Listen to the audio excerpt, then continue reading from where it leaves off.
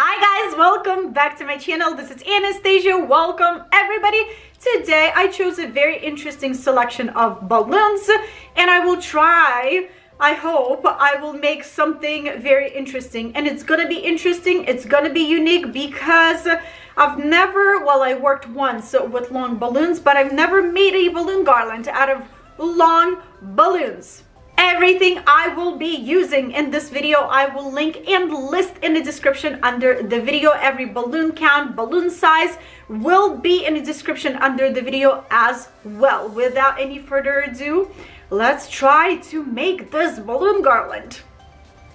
Let's quickly go over everything that I have here laid out in front of me. This is what I'm planning to use for this balloon garland. Let's start with these long silver chrome balloons. I am curious to see if these balloons will look great and if I can incorporate them in a cool way into my balloon garland. Then I have these chrome green balloons, 11-inch Qualitix balloons from Lauderdale Paper and Balloon Company. This bag over here, the shade of green is almost the same. Again, Qualitix from Lauderdale Paper and Balloon Company, 11-inch. And these green balloons are a little bit more brighter in color than these right here.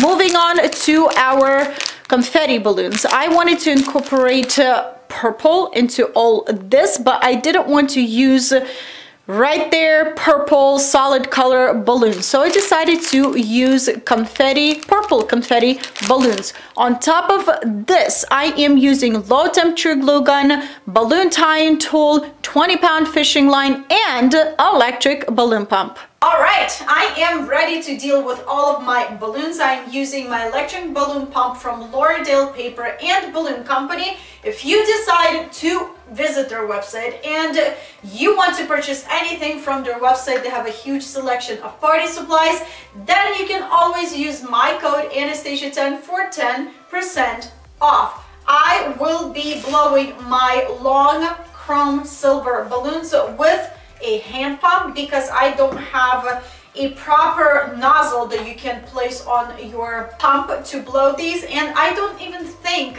it's possible to blow long balloons with electric balloon pump.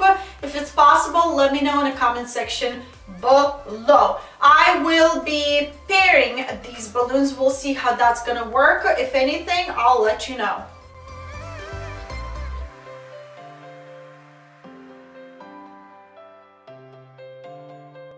Plans, you guys, I won't be using any long chrome balloons anymore. I will be using my chrome silver balloons from Qualitix. These are from Lauderdale Paper and Balloon Company.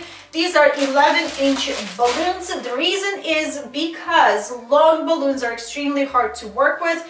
Maybe I don't know much about long balloons, so I decided to put them aside. Maybe I'll learn more about those balloons and I'll come back one day to them, but not today.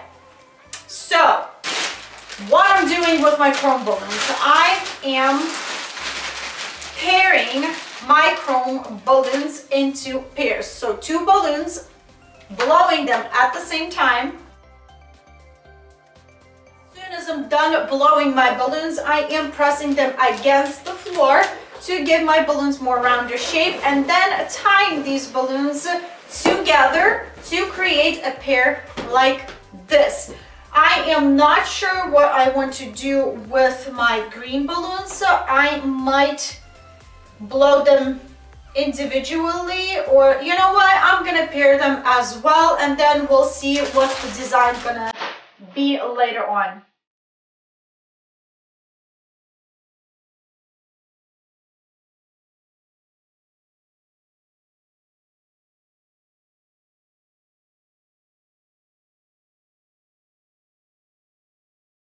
I didn't have enough Qualitix balloons in chrome silver color, so I decided to bring out whatever I had available in my drawer. So these are totally different company balloons, and they are a little bit slightly different in color. If you can see, these balloons are more like of a matte pearl color and more translucent and not as rich in color as Qualitex. So I still want to probably use them and mix them up in my base.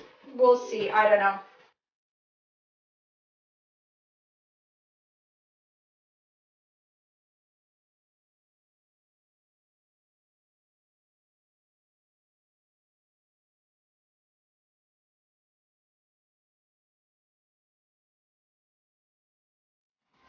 Quickly show you what I'm doing with my confetti balloons and how I'm dealing with all of the confettis inside of balloon. Blow your balloon. Use your balloon tying tool to tie your balloon. Quality of these balloons are very, very nice. I like the translucency of these latex balloons. Sometimes clear balloons are a little bit foggy and they're not as translucent as you want them to be, but these are actually really, really nice. To static my confettis, I am rubbing my balloon with my two hands all over the balloon. That way I'm creating static inside of the balloon and confettis are starting to stick to the walls of balloons. You can use a little towel, piece of paper towel, and do it that way. Just rub it and you'll create the same static in your balloon. Give it a shake, rub some more, create more static. But be careful, sometimes towel and paper towel can leave white marks, foggy marks on your balloon, and it will look scratched. So hands are the best probably technique to deal with these balloons.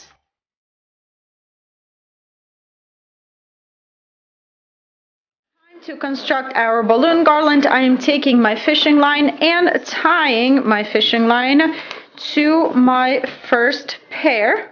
Taking my second pair and putting right on top of my first one, pinching these two pairs together with my fingers, taking my fishing line and wrapping my fishing line around one of the newly placed balloons. Push your clusters or pairs together and pull on your fishing line. Again, around newly placed balloon, pull on your fishing line, push your pairs together. Be careful how hard you pull on your fishing line, because fishing line can cut your balloons and you will cut your balloon and balloon will be ruined. If you'll cut your balloon, start twisting your balloon like a light bulb until you close the hole right on your balloon. That's it. That's all you need to do. Keep constructing, keep building.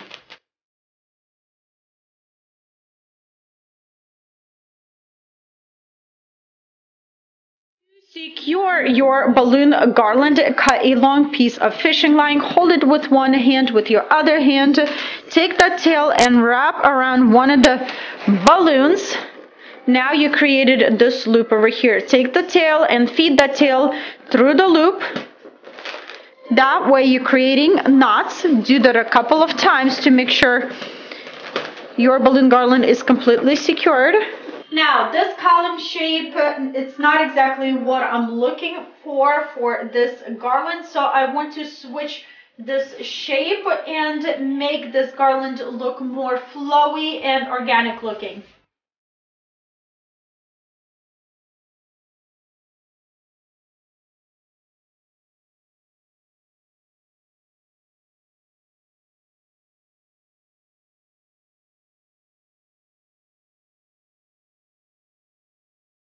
Extra pairs of balloons. I need to pair them. So I'm taking two pairs and I'm intertwining them together to create clusters of 4 like these.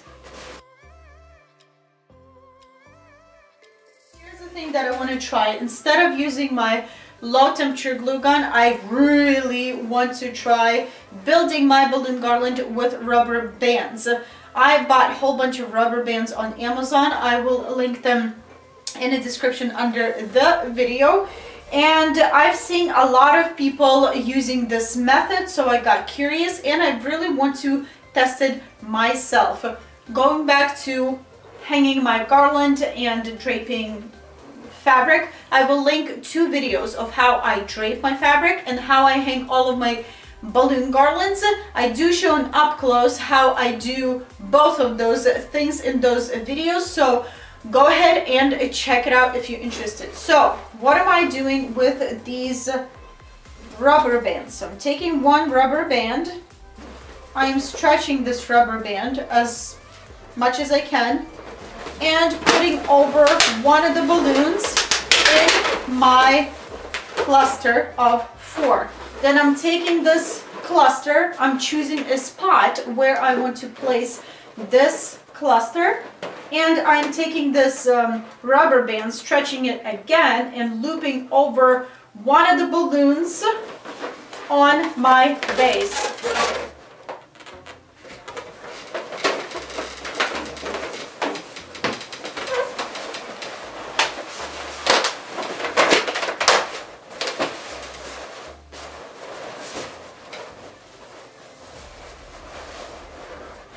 Right from the bat, I think I like this method because you can easily remove your cluster from your base and replace it. One thing that I don't like about this technique is that if you're not using any smaller balloons to fill in the spaces, you will probably see that rubber band holding your clusters on your base. So I'm going to continue working with my rubber bands and we'll see what's going to happen.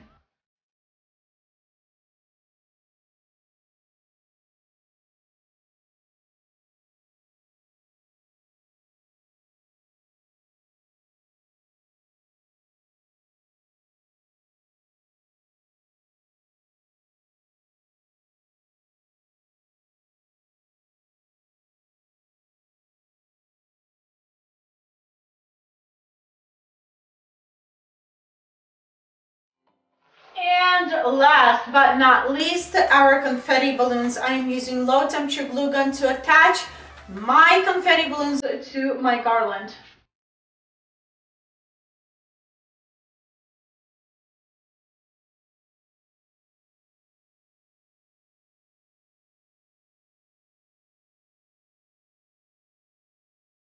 Here is what I have for you guys today. This is my garland of the day. I hope you enjoyed this video. As you know, I used a new technique to build balloon garland. I used my rubber bands. I like this new technique. I really do. It's a lot faster than low temperature glue gun and glue dots, but you can see rubber bands here and there, unless I would have taken 5-inch balloons and filled these spaces with 5-inch balloons, but I didn't have any 5-inch balloons and I didn't want to use 5-inch balloons in this garland. I can't stand seeing rubber band or any curling ribbon or any other material peeking through my balloons. I just can't. That's why I love using my fishing line, because it's translucent and you can't really see it. I like these pops of color over here of purple. I attached them with my low temperature glue gun. You guys, none of the balloons popped or deflated on me. I only lost one balloon, this matte silver balloon. As you can see, there's 2 different types of silver chrome balloons. These are from Qualitix and these are more chrome-like and they are richer in color, and these guys are more matte but they are still chrome. These are from Qualitix and these are from some other company, and I lost one of these balloons, had a whole bunch of holes. Other than that, everything worked great together. Everything looks cute together, and I hope you enjoyed this video. I will list and link everything in the description under the video, and I will share a few pictures at the end of this video as well. This is it, you guys. This is my take on this balloon garland. If this video was helpful and inspiring, then don't forget to give it a thumbs up and share it with family and friends. That's always helpful. If you have any additional questions, please leave them in the comment section below. I'll be there. I will answer them all. Or I will try. If you're new here and for the first time, don't forget to hit the subscribe button down below for more videos. And I hope you'll have a wonderful day, and I will see you back very soon. Bye!